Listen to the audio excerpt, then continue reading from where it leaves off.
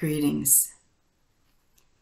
This is Magic with Tamala Farron, and tonight we are doing a 3-card reading.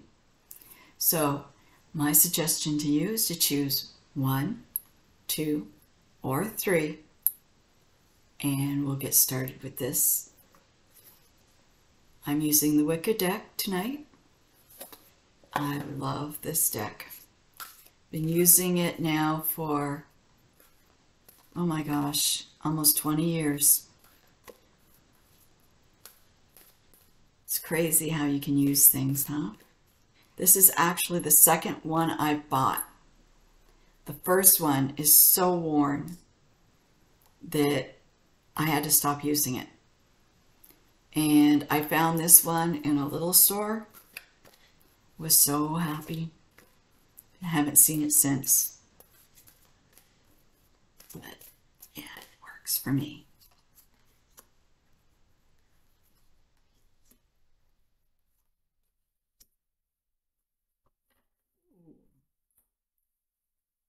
Okay, let me see. The first card is the Holy Stone, protection.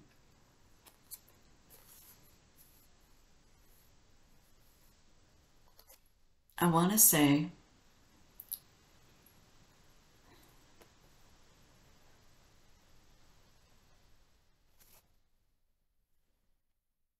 that somewhere along the lines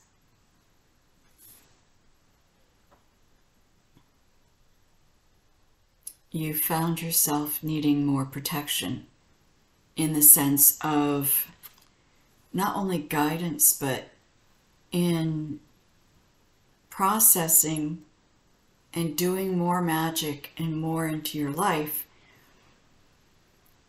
You've kind of let it slide a little bit. So when you're doing readings or you're doing rituals or spells, there is a level of protection that you're not putting there. For your home, there's a level of protection you need to refresh and put more of. It's for your safety as well as for those around you. It brings it. You're a natural sensitive, a natural, I don't want to say trance medium, but you have the connection of knowing when others are there, when spirits are there. And because of this, you're a magnet of sorts. And without this level of protection, anything that comes through,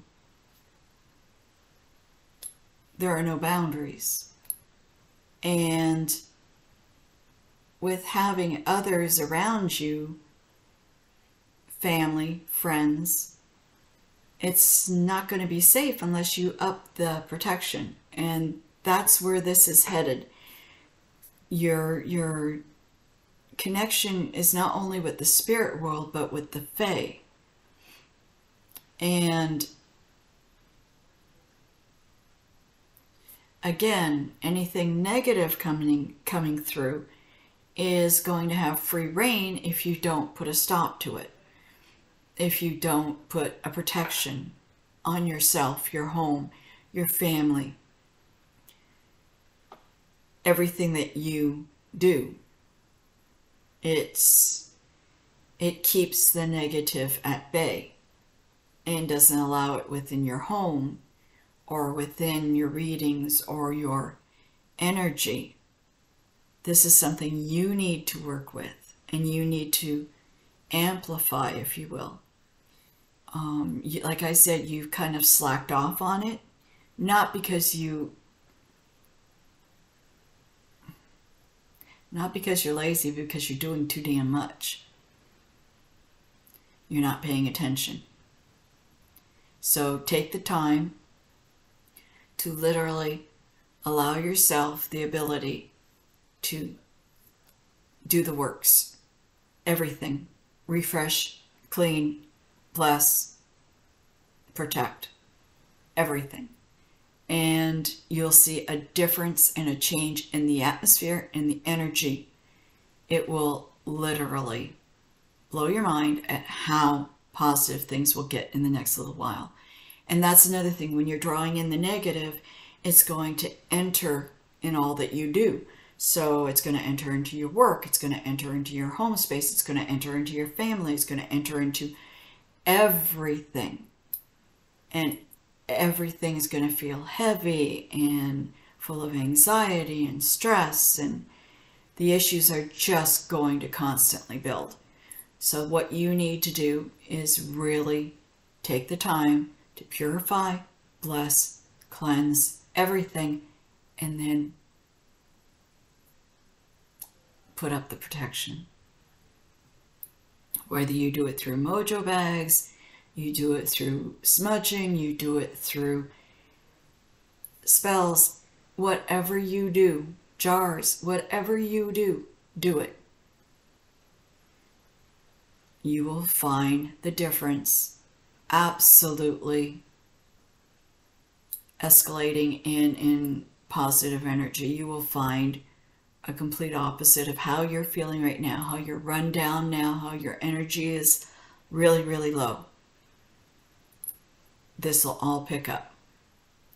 So that's what you need to do. And if you've chosen one, that's your card. I'm calling you out. So get it fixed. Not just for you, but for your family and friends as well. Even your fur friends. Come on now. They need as much protection as anyone else. Okay. So that was card 1. Card 2 is Crystal Ball. And it's Insight. Now for this card, I'm feeling somebody who is just experiencing the first emphasis on visions and seeing things. Somebody who is just connecting with the dead, just connecting with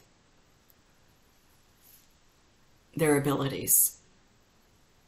You've just opened yourself up to a lot of new ways of thinking and progressing, and maybe even meditation, and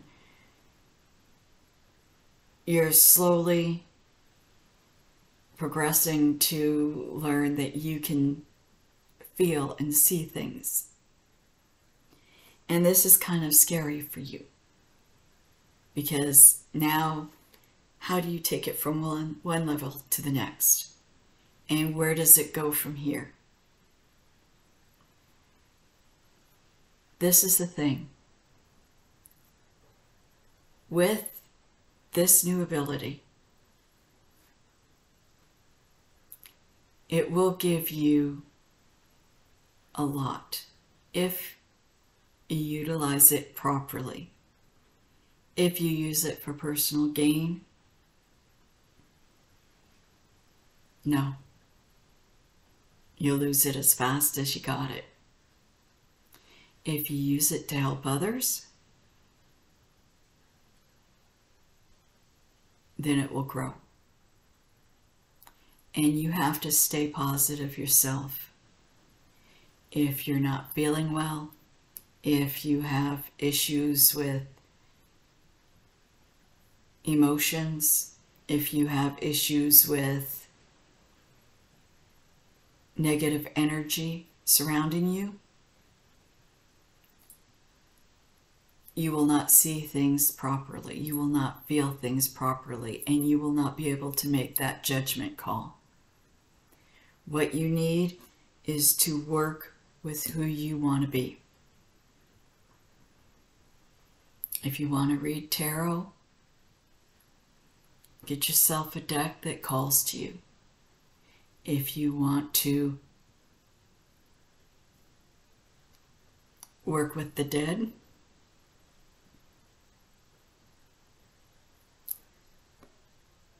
my best advice to you is let them come to you. help them out on their terms as well. You have terms by protection first, grounding first, protection first. Then work with yourself, work with what you're being given. And if you can help others, that's a true bonus. Everything is one step at a time.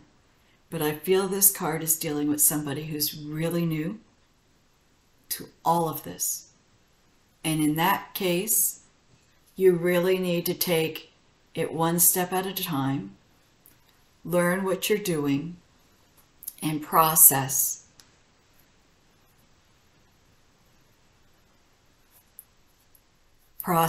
Sorry, that was my son. Process what you're going through. Try doing a lot of reading on the subject. Try opening to some friends that you might think can help, or find somebody like me and talk to me and try to get help professionally on how to deal with it. If you are focusing in on the positive,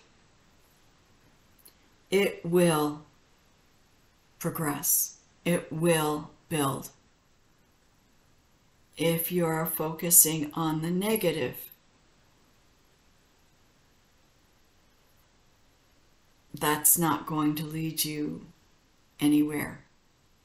That's going to actually dissipate to your family, then your friends, and it's going to backfire on you hugely. So when you are first processing, oh my gosh, I've seen a ghost. Oh my gosh, somebody was here with me. Or deja vu through a dream. I just saw this. I dreamt this 2 days ago. Things like that. The process will build quickly if it's treated with a positive energy. And you will be able to do so much more as long as you are working from within and doing everything to heal yourself and help yourself and your environment. That is the best advice I can give you there. You are looking for advice, you are looking for help, and you need to seriously stop doubting yourself, questioning your sanity, and work with who you are. It's so easy. It's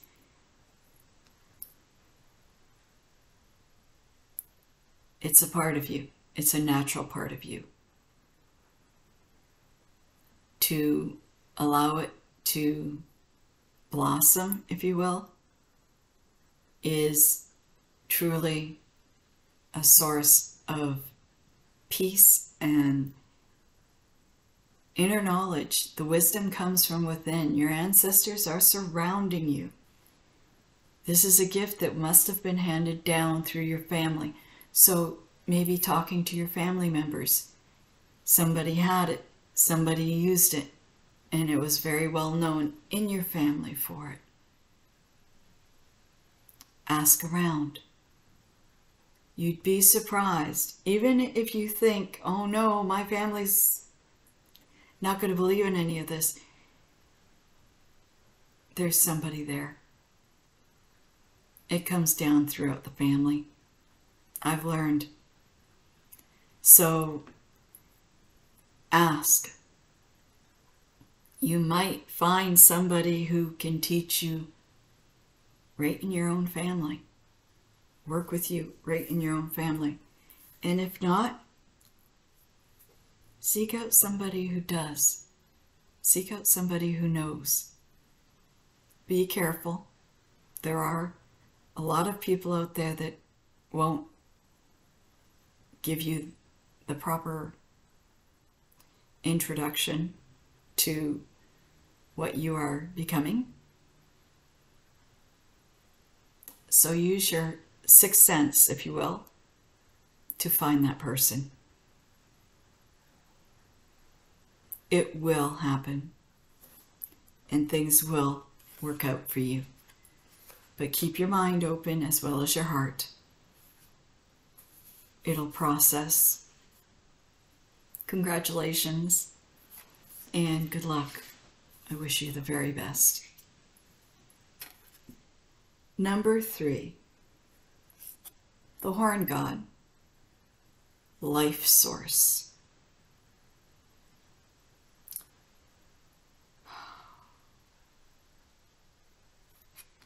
The energy of the turning of the wheel right now is progressing, and we are coming through to Yule, obviously, but the change of the seasons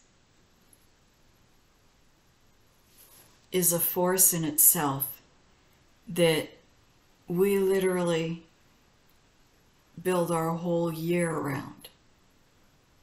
And this turning of the wheel is, we've gathered, we've got all our stuff for store, and we've processed that it is going to be a long winter. And at least that's where I come from. But it's the turning of the wheel, it's the process. And with this,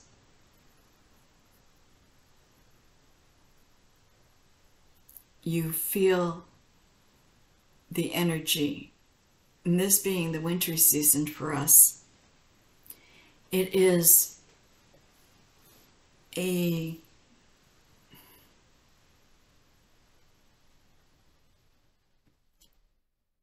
harsh season on emotions.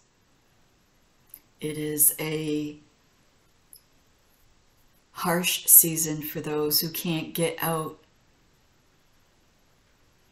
due to disability or emotional issues. It becomes where the whole emphasis on cabin fever derives. And you need to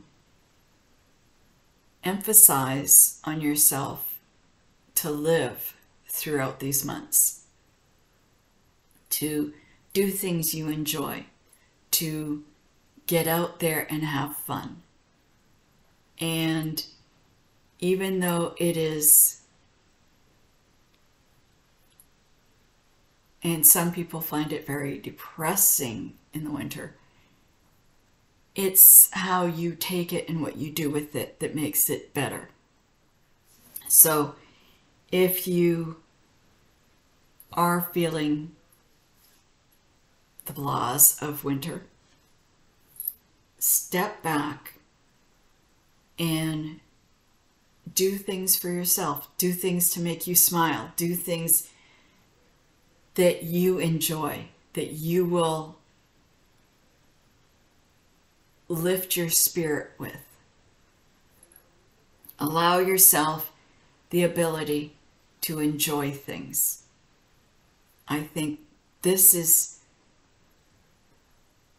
as strong as this connection here is going to get.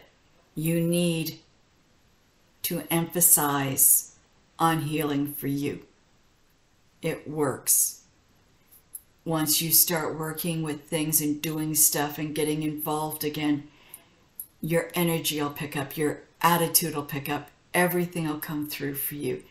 And the life force that comes through from all the magic and all the energy around you will focus you, and you will allow yourself to be happy again. And that is the card for number 3. So I hope you've enjoyed. I plan on doing more videos. I have a couple of magical videos that I'll be posting up, hopefully tomorrow. And I will be putting up a lovely, lovely Yule post next week. So you take care and you have a good weekend. Many blessings unto all of you. I hope you enjoyed the reading. Please click like and subscribe. I'm asking you. I enjoy and thank everybody's support and appreciate all your kind words. Thank you very much. Many blessings.